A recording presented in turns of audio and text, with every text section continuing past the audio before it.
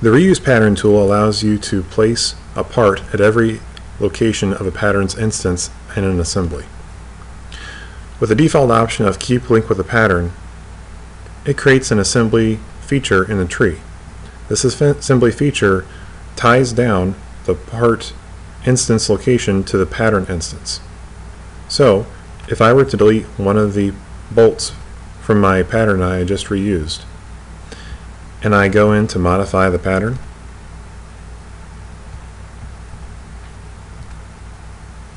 I can go back to the assembly level and update it.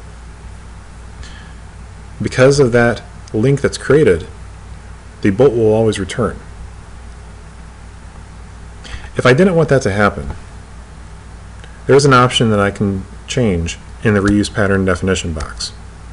I'm going to hit undo to delete my actions here. Inside the Reuse Pattern definition box, I can uncheck Keep Link with the Pattern. This will generate constraints for every bolt that I am generating and placing inside of the assembly.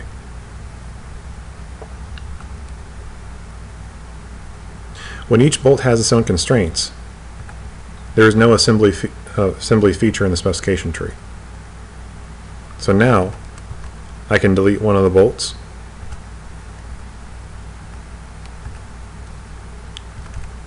change the pattern,